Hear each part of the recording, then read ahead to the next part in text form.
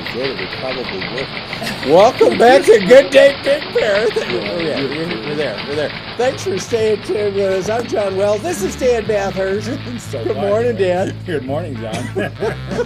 Are we recording, Shay? You're brutal. Are we recording? Yeah, okay. Just checking. I'll make sure I had this in the blackmail archives there. Yeah, well. You shaved your beard. Yeah, I did. I actually had a comment somebody made me the other day and was wondering if we were related, and I thought, well, that's not going to do your reputation any good, so I better do something about it. So I shaved and cut my hair and thought, I heard a comment about that too. Are we brothers or something? Well, different mothers. Brothers with different that mothers. That was Dan Fogelberg and Tim Weisberg. There you go. Great album. Yeah. Twin sons of different mothers. Yes. Wonderful stuff. Welcome back to the show. Dan's with Exit Realty, and Dan's been with us every week now for a month or so. Yeah. Giving us updates on the real estate market and the stats and all kinds of things.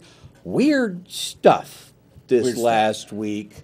It's kind of some interesting posturing going on there. Part of Obama's Medicare bill has something to do with real estate. It has a lot to do with real estate. It's well, there's a few things that are going to happen. If I guess they're finally getting around to reading the whole thing. Yes. Out of the 2,000 pages, what was it Pelosi said? Let's just go ahead and throw it out there. Pass it and we'll read it later. We'll read it later. The 3.8 Medicare tax that's going to come out, which will be tacked on above and beyond the families that have over 250,000 income. Married, I believe, is 200. But any home that's sold above $250,000 is going to get taxed at 2. Yeah, your voice dropped off there a little bit. I know. I get all involved in the conversation. From that. 3.8% of the gross sales price. Absolutely. Of a home over 250, or if the seller earns over 250. If the seller earns over 250. 3.8% of the gross. Yes. And if you have any real concern about that, if you really want to know more about it, I have that information that I can send anybody. Right. Also, remember at the end of the year, if you're considering a short sale, or if you're considering, if you're in a situation where you're going to be looking at foreclosure, you need to realize if you don't do that short sale now, that you're going to lose the tax protection.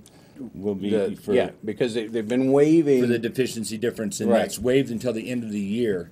And then at the end of the year, you're going to get hit on the tax and the difference figure. Now that goes away when? That goes at the end of 2012. 2012. So for those of you that aren't, if you're doing a short sale, 2013, which it looks like there's still probably going to be some of that going on. Oh my gosh, yeah. Yeah, and you owe $300,000 and you sell it for $100,000. You owe the taxes on the $200,000 because it's declared as income. And that is a deficiency as well. So you'll be responsible for the difference. They can come after you because that protection is gone at the end of this year.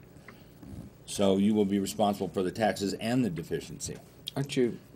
I know it's like being a doctor and having to give you're terminally ill. I'm sorry. You got to stay there. Not constantly. Much I can do for you. You got to stay on top of it constantly. Good reason to hire a professional. Absolutely. So what's going on in our market? Well, Things in our market, better? and I'm not supposed to do this anymore, by the way.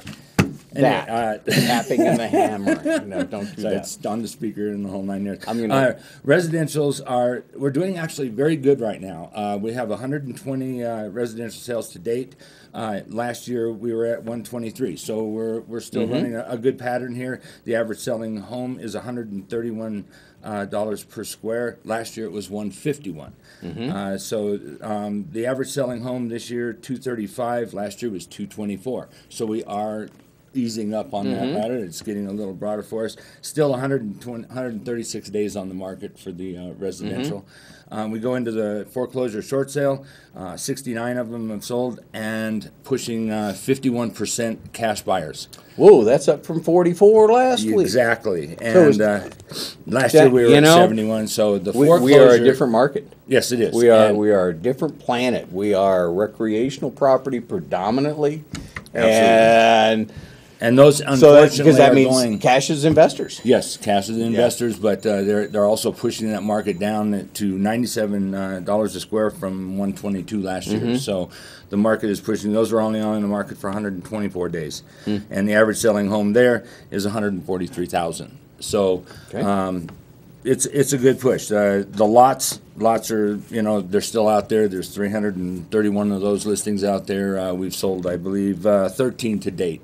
So dirt is still hard to move, but it is picking up. Everything is plus right now. So over last month and over last year. So we are stabilizing a little bit. We are getting better. I don't know if it's just the fact that people are looking at the bottom now and they're coming out of the woodwork and spending more cash and investing their money in property, which is always the best investment you can make. Well, especially in an area like ours where we're surrounded by national forests, we're finite, we can only get so big.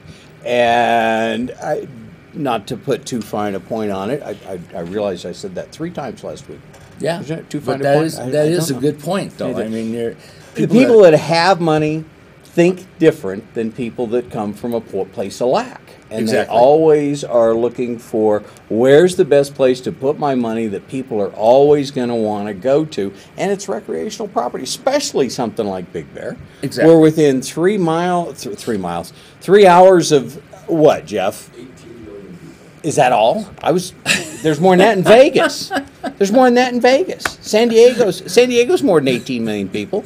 LA's more. It's got to be, I don't know, several billion. 3 hours on a plane. We're China, for gosh sake. At any rate, look at it like this. People don't want to go in. This is a great place to come, a great place to own property. Sure. And, with gas prices the way they are, let's stay local. Yeah. And I had somebody in the store last week that was their first time to Big Bear. They lived in LA for 35 years.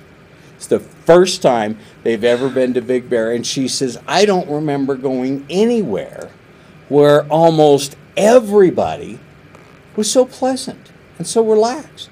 She says, I can't believe we haven't been coming here all the time. We have a wonderful community, and we accept the tourists very, very well, and we are very pleased to have them. It's a great environment.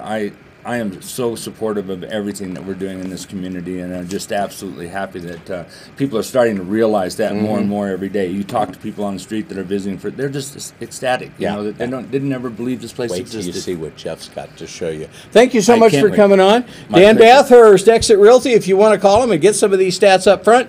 909-878-0522. And please call. I will give you this information that's vital to you. Yeah, you're not. No. Let me show you around a house while I do this. You're going to do that. No, I don't. We'll be back in just a couple of minutes. Quick, give them the website. ExitRealtyBigBear.net. Good. We'll be back in just a couple of minutes with Jeff Matthews. You won't want to miss this. Turn on your recorder. We'll be back in just a couple of minutes. Well, they should have turned the recorder on before. Exactly.